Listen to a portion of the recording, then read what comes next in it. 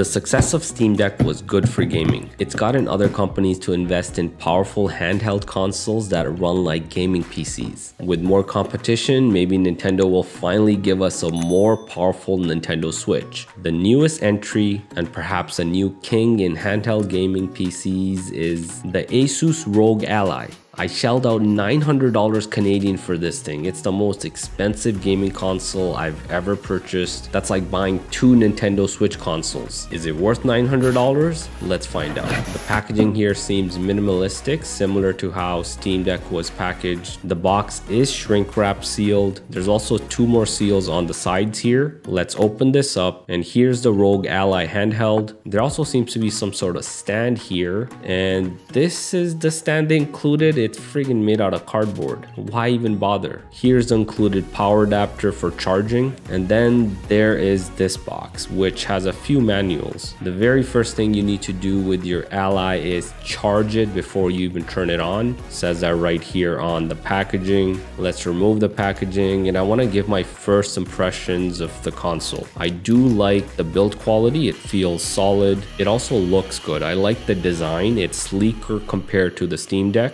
It does feel smaller and lighter than the Steam Deck. Steam Deck had those touchpads, which for me were just useless. This doesn't have the touchpads, and I think it saves a lot of space and gives more room for the gamepad controls. Those gamepad controls do feel better and more ergonomic than Steam Deck. The back here does look pretty cool with that colored strip here. It does also have the programmable macro buttons on the back. Yeah, overall, it's a good looking device physically. On the top here, we have the power button, light indicator for power, indicator for when it's charging, volume up and down. This is the full function lightning USB port for charging or even connecting it to various docks. And now this doesn't come with a dock, but you can connect and dock it using one of these 7-in-1 USB hubs, the ROG XT mobile interface, a micro SD card to expand storage. The internal storage here is 512 gigabytes M2 SSD and audio out jack.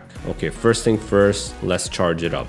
It's fully charged now, and it's time to set it up, which is essentially just a standard Windows 11 setup. I'm not going to go through the whole thing here. You can log into your Windows, your Xbox account, connect it to your Wi-Fi. It's just like setting up a laptop. Now, Windows 11 will function like a tablet in this case. The touchscreen does get used quite a lot for navigating. You can also use the right joystick as a mouse. I personally do prefer Windows operating system compared to the Steam Deck OS we had on the deck. Windows just gives you a lot more freedom to do whatever you want. It makes the device compatible with pretty much everything. Now, if you do want it to feel more like a console, there is the ROG app, which opens up during startup. This sort of acts as the control center for all your games. It'll display everything that's installed. It'll display even the gaming services like Steam and Xbox. So I can load up Steam right out of this, and it'll load up in big picture mode. With big picture mode, Steam basically feels exactly the same as it did on Steam Deck.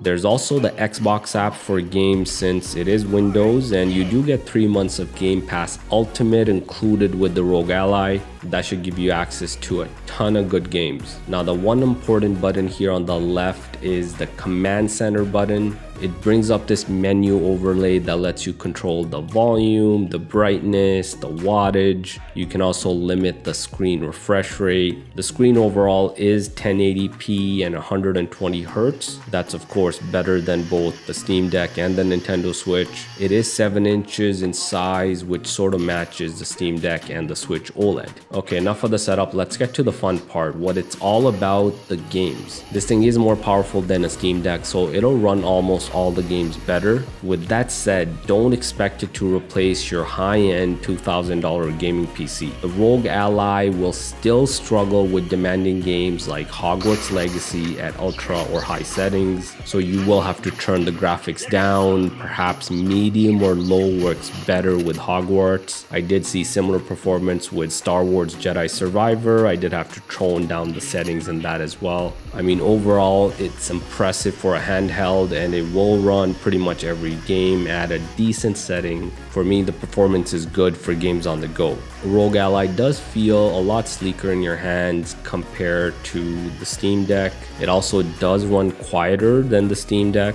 I mean, I didn't notice it sounding like a fighter jet when things were just getting hectic. I also experienced less crashes, and that might be because Windows, I think, overall is a more stable operating system. While gaming, I also noted the speakers on this thing are better than the Steam Deck. They're louder, they sound better. In fact, they sounded better than what I've even seen on a lot of laptops. So overall, yeah, it's better, it's more powerful, better looking, better controls than a Steam Deck. It does, of course, cost a little bit more. And the one advantage the Steam Deck does have is maybe that does work better at lower wattages with less demanding games. It'll give you a bit more battery life. Now, is this thing better than the Nintendo Switch? If all you care about is power, then yeah, it's a generation ahead of Switch. But a gaming handheld is more than just power. It has to be portable. The Nintendo Switch and especially the Switch Lite are a lot smaller, more portable, and better refined products for traveling and gaming on the go. But I think they did a good job with the ROG Ally. I do like it. It can of course do a lot more than the Nintendo Switch. My only real complaint with this is its battery life. Just like the Steam Deck, the battery life on the Ally is horrible. It can't compete with Nintendo Switch when it comes to battery life. Now, those were just my early impressions of the ROG Ally. I've only had this for a few days, so I'm just getting started. Stay tuned for a lot more ROG Ally content. I'll be sure to show off the performance of different games on this new handheld.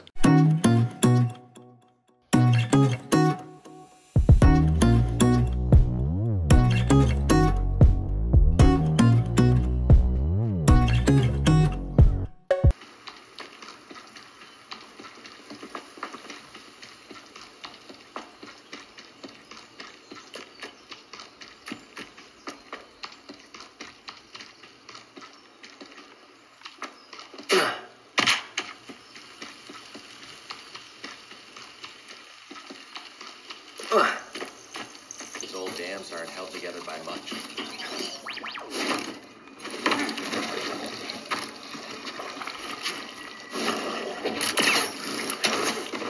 Please let me go. You hear that?